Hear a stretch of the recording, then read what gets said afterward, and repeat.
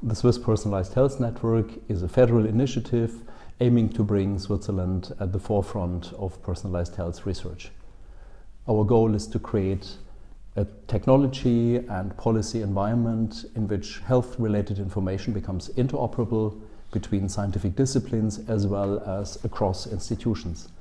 And this will allow, in the end, researchers, both in the clinical environment and in basic research and in bioinformatics, to analyze the data seamlessly and to contribute to advances in healthcare and precision medicine in the future.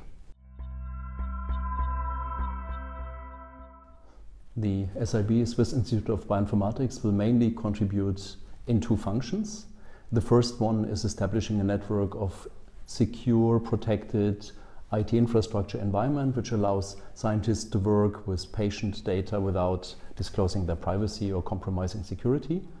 And the second contribution is on data interoperability in the form of the Data Coordination Center.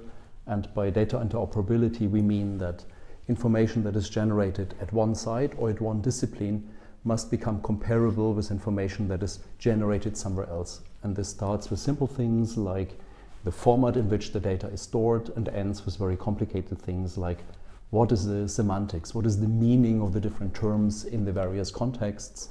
And we have to bring them together such that we can combine information and analyze them in a common view. SIB has many years of experience in managing and safeguarding biological information for the community. We have experience in clinical bioinformatics, both on a European and a Swiss scale.